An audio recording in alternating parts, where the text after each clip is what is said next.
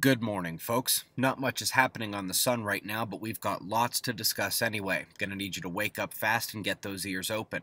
We're going to begin, as always, with spaceweathernews.com to find that calm 24 hours on the sun.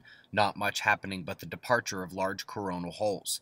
The solar flaring has been pitiful, and without sunspots, that is very unlikely to change today. The solar wind, however, is showing slight rising density and a phi angle shift in blue, which could be the beginning of the sector boundary that brings the next stream of coronal particles. Remember, it is set to impact in the coming day with a few small CMEs, eyes on the KP index. Now, while we wait, the last portion of the large coronal hole faced Earth yesterday, and we got one last uptick surge in seismicity.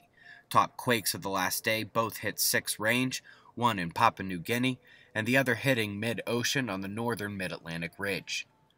Top news.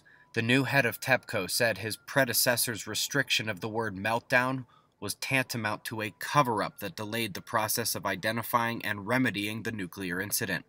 We have an amazing article out about the Caribbean whereby bottom sea sloshing creates energetic signals that can be heard from space.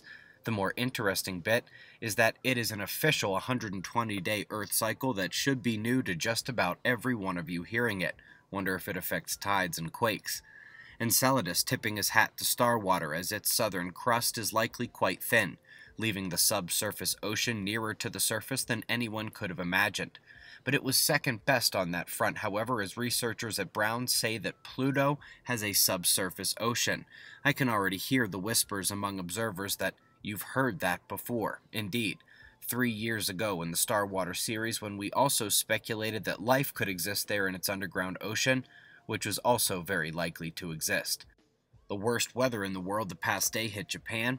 That area rocked by quakes earlier this year has just seen terrible landslides as a low in convergence crossed the region, dumping tremendous amounts of rainfall.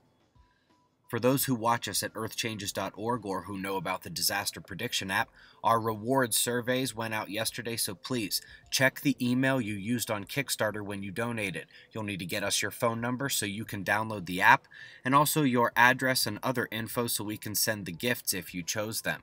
Half the people got their surveys in on day 1. Let's see if we can get the rest today if possible.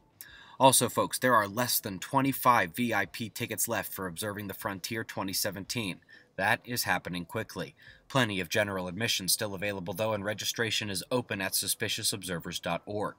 And I am proud to announce today that Dr. Michael Claridge has confirmed that he will present at the conference, and that kind of takes us up another notch, doesn't it? I'll be circling the Earth spots of note with my cursor, driving the worst weather over the coming hours. Midwest US, New Zealand, northern France, and Germany, all with reason to pay attention. Lots going on here, folks, and I still haven't heard a word back on our challenge to the U.S. government, Space Weather News versus the USGS. It's 3:30 a.m. in the new Valley of the Sun. Eyes open, no fear. Be safe, everyone.